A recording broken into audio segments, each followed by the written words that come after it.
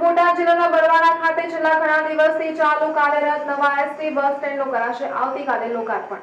સરકારના મંત્રીઓ સહિત સાંસદ સભ્ય સહિત ધારાસભ્ય આગેવાનોએ હાજર રહેવાના હોય ત્યારે લોકમુખે ચર્ચા થવા લાગી છે।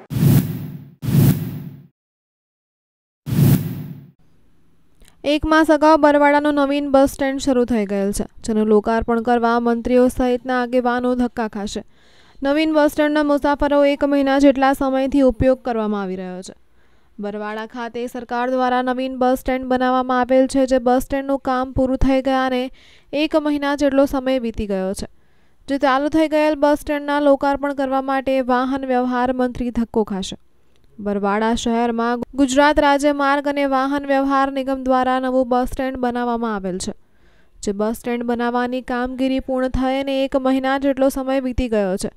જે બસ સ્ટેન્ડ બન્યું ત્યારે મુસાફરો દ્વારા ઉપયોગ પણ કરવામાં આવી રહ્યો છે, તેમજ નવીન બસ સ્ટેન્ડમાં બસોની અવરજવર પણ બન્યું ત્યારથી થવા લાગી છે। ત્યારે તારીખ 28/2/2019ના રોજ સાંજે 4 કલાકે આરસી ફળદુના અધ્યક્ષ સ્થાને યોજવામાં આવનાર છે।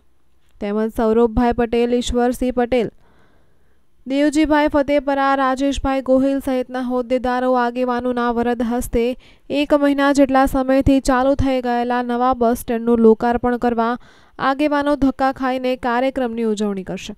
બરવાડા શહેરના નવીન બસ સ્ટેન્ડ બન્યાને 1 માસ જેટલો સમય વીતી ગયો અને મુસાફરો તેમજ બસો અવરજવર કરી બસ સ્ટેન્ડ બન્યું ત્યારથી ઉપયોગ કરવામાં આવી રહ્યો છે।